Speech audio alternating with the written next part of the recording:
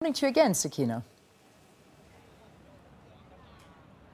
And welcome back to Durban, and arguably the best seat in the house, and we're standing on this flyover at the Mount Edgecombe Interchange and just taking it all in. And earlier on we had the bridge officially opened, this part of the interchange, and it is now all systems go. It's slightly noisier than it was earlier on, which is to be expected given that there's more transport and activity below us. And I must tell you, it is flowing. There's transport, it's slow coming in southbound on the N2 and also eastbound on the M41 from Phoenix going towards Mhlanga, but it is flowing, and I suppose that is what it's all about. But I'm joined now by the Deputy Minister of Transport, Sindisiwe Chikunga, and we're going to talk about some of the skills and knowledge transfer that took place as a result of this particular project. Deputy Minister, thanks for speaking to us. Thank you very much, and thank you for having us. So I understand we've spent more than 240 million rand on wages alone on this particular project. So talk to us about how that was distributed, and especially the transfer to small and medium enterprises. First, I think this is one of the best days, exciting days in South Africa. That makes you feel proud to be South African. I feel excited. You know, this was SANRAL's flagship project. And it took about 5 years from 2013 to date, and we are here to launch it and to open this flagship project officially. So it's very exciting, and surely with such a flagship and a huge project, you expect that there will be first training of people and secondly the empowerment of small and medium enterprises, and this is exactly what happened.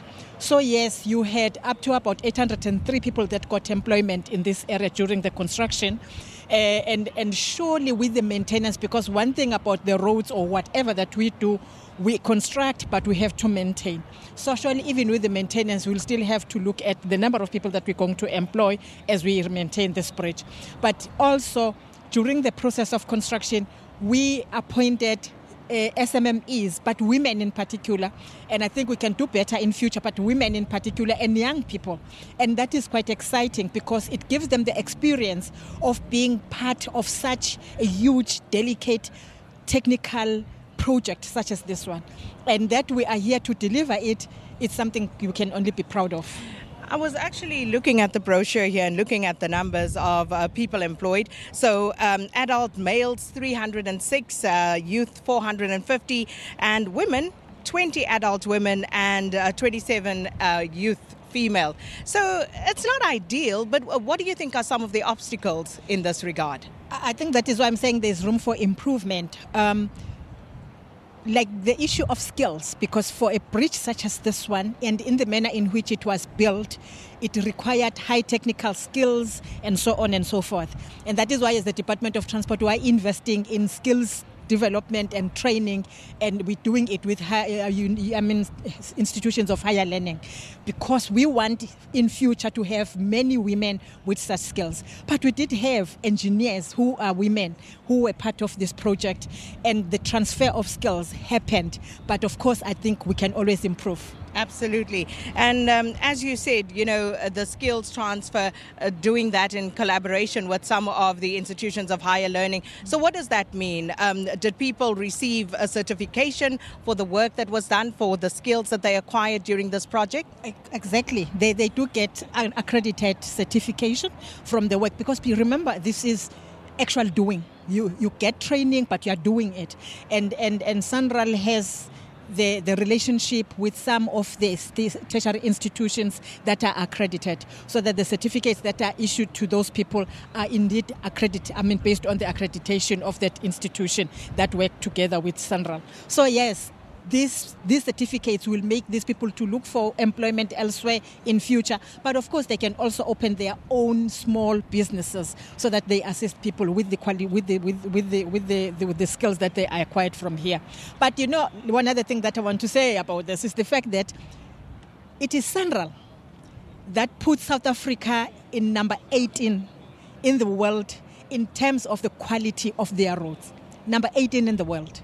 And there isn't any African states that is number 15 and 16. And therefore we are number one in terms of the quality of our roads in Africa and number 18 in the world, thanks to projects such as this. And the issue is we still need to have money to maintain this road, this bridge, and any other road. And the fiscus cannot afford that.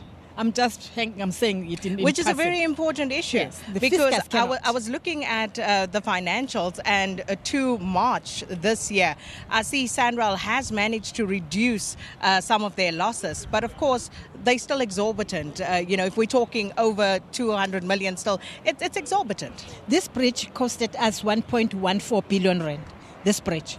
If it was just 1.14 billion rand, that's it. It's going to live for 100 years and so, and it would have been okay. But it still requires some maintenance for it to live its life.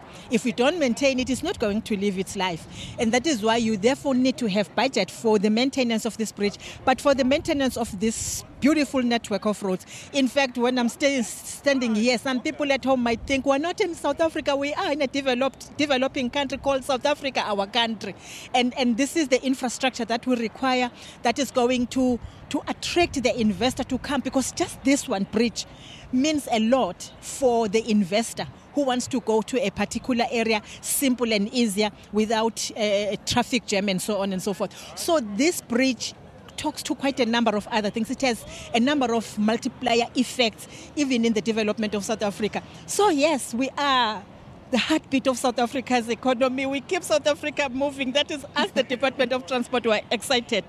Deputy Minister, thank you so much. And your excitement absolutely palpable there. And talking about the multiplier effects and also the skills transfer to small and medium enterprises as a result of the building of this bridge. But as she says, we need the money. These roads have to be maintained. Where is that going to come from? We still have Sanral here. The Minister is still here, the Deputy Minister. Apologies sent by the Mayor of eThekwini and, of course, the Premier, who are both ill-disposed. But we, of course, will continue when we come back. Right now, though, let's take a break.